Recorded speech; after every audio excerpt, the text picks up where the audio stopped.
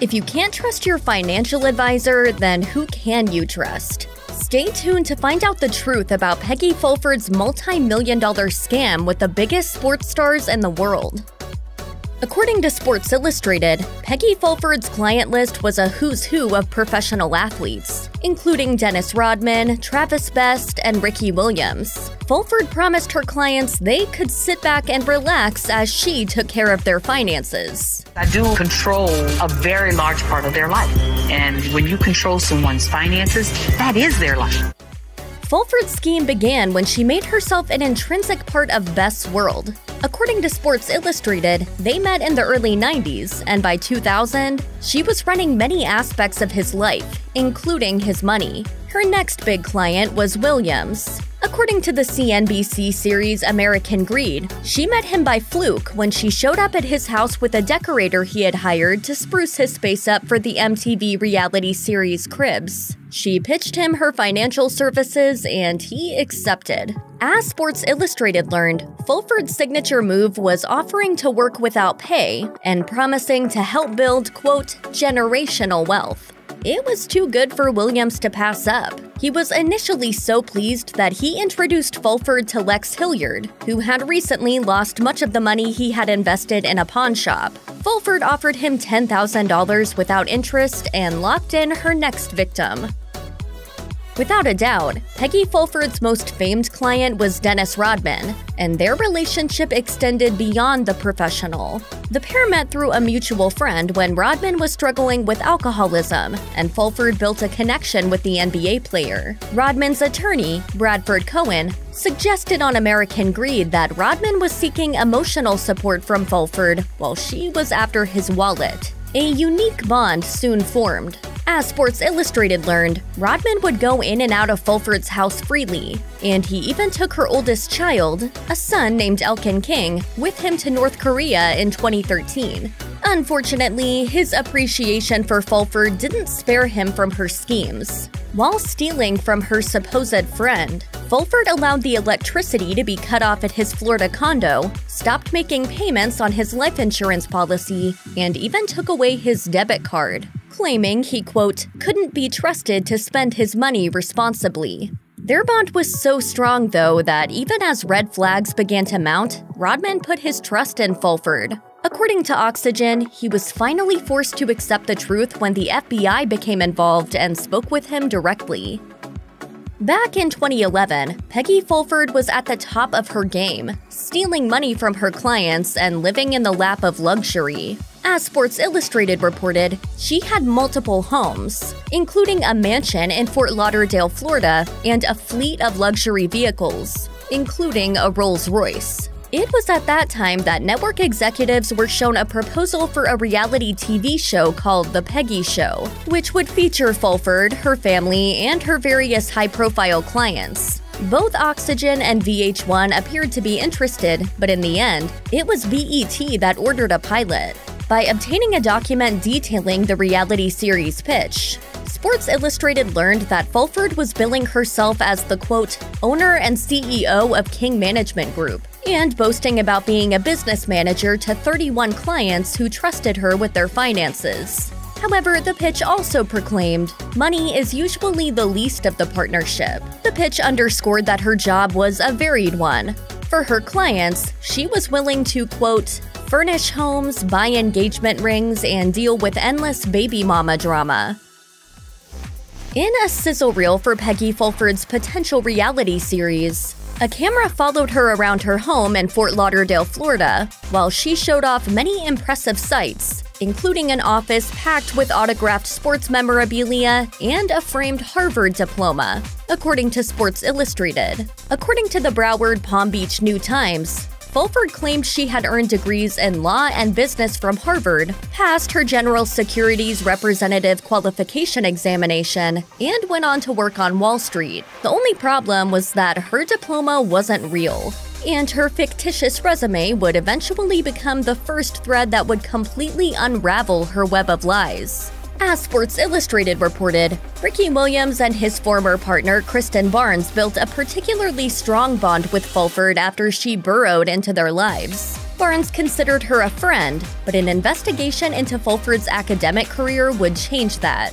As financial red flags began popping up, Barnes decided to do some digging and asked a friend who actually went to Harvard to look for Fulford in the school's alumni database. She wasn't there. The discovery triggered Fulford's demise. The FBI became involved and learned that she had actually attended Atlanta's Spelman College, but quit after becoming pregnant. And the boast she made in her second wedding announcement in 1981 about having an engineering degree from Georgia Tech was as phony as her Harvard diploma.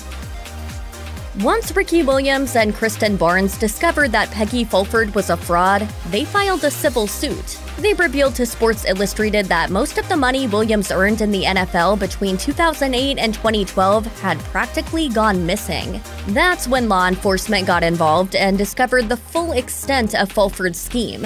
According to the United States Department of Justice, Fulford's MO was that she would claim that she was a millionaire and wasn't interested in financial gains. Once she earned her target's trust, she failed to pay taxes and bills and make investments as promised. What she did do was launder their hard-earned cash, quote, through dozens of bank accounts to pay for her own personal expenses. According to Sports Illustrated, Fulford would create 2 bank accounts for each client, one with money for day-to-day expenses and one with money for investments. In order to avoid getting caught, she constantly wired money between accounts while also using it to pay for her lavish lifestyle. The outlet uncovered other schemes, including how Fulford used a credit card machine to steal from Williams' South Beach restaurant. She also charged him double the actual cost of organizing his wedding. In the end, her victims' provable losses tallied in the millions. $3.01 million from Williams, $1.4 million from Travis Best, $1.24 million from Dennis Rodman, $200,000 from Rashad McCants, and $132,000 from Lex Hilliard. During the FBI's investigation, it was uncovered that Fulford had 8 aliases, ran over 85 bank accounts, and had created more than a dozen shell corporations, a few of which bore Dennis Rodman's name. As FBI agent James Hawkins explained to Sports Illustrated, the money launderer would constantly move assets around in the, quote, most blatant attempt I've ever seen of someone trying to hide where the money was coming from. According to the Broward Palm Beach New-Times, Ricky Williams also accused Fulford of impersonating his then-wife in an attempt to dupe the IRS. Fulford created such a tangled web that the FBI actually stopped trying to unravel it. In the end, authorities discovered that the real Peggy Fulford was born Peggy Ann Berard in New Orleans in 1958. She had a tough go at life early on. She lost her baby sister to leukemia, her brother was killed in a shooting at his corner store, and her mother died in a house fire caused by lit candles. Peggy Fulford's scheme wasn't just reliant on her being able to gain her victims' trust, but also on her ability to secure a power of attorney from each sports star. As the American Bar Association explains, a power of attorney gives one or more persons the power to act on your behalf as your agent. Unfortunately for Fulford's A-list clients, Fulford didn't use it honestly, and giving her the power to manage all of their assets was a grave mistake. As attorney Kimberly Schechter told CNBC, the document is important because it gives someone, quote, unfettered access to financial information, to making business decisions, opening bank accounts, closing bank accounts. It was that very power that allowed Fulford to embezzle millions by gaining access to other people's cash, thus allowing her to freely move it around. It's clear that she knew how important gaining that right was. On American Greed, Dennis Rodman admitted that giving power of attorney to Fulford was a mistake and shared a message through a representative. It makes me sad. I trusted someone I considered family to manage my money, and they did terribly wrong by me. While Dennis Rodman was upset to learn that he'd been duped by Peggy Fulford, Ricky Williams saw the situation in a different light. Speaking with Vlad TV in 2021, he shared why he's not upset about losing so much of his money. After explaining that he's, quote, really good at bouncing back from adversity, Williams said that he would have missed out on a lot if he'd had all that money in the bank when he retired from the NFL in 2012. Williams revealed that being scammed forced him to, quote, "wake up and realize there's more things that I could do than just live off of the money that I made playing football, and it got me to be more proactive." His pursuits included returning to school and focusing on his broadcasting career. Considering himself a spiritual person, Williams underscored how, quote, "everything that shows up in my life is happening for me, not to me." He admitted that there were warning signs he failed to acknowledge, saying, "I don't blame Fulford, it's on me." He also suggested that karma may have been at play, confessing to bad things he did as a kid and even theorizing that he stole in his former lives. Peggy Fulford's run as a top con artist came to an end in December 2016, when she was charged with wire fraud, mail fraud, interstate transportation of stolen property, and money laundering, according to the Department of Justice. She was arrested in New Orleans before being transported to Houston, Texas. In February 2018, the New Orleans Advocate reported that she took a plea deal and pleaded guilty to the count of interstate transportation of stolen property, while the others were dropped. As the Department of Justice explained, the wire and mail fraud charges came with a maximum sentence of 20 years in prison. In November 2018, the Associated Press reported that Peggy Fulford received the maximum allowed sentence of 10 years for her single charge, and was ordered by a federal judge in Houston to pay nearly $5.8 million to those she wronged.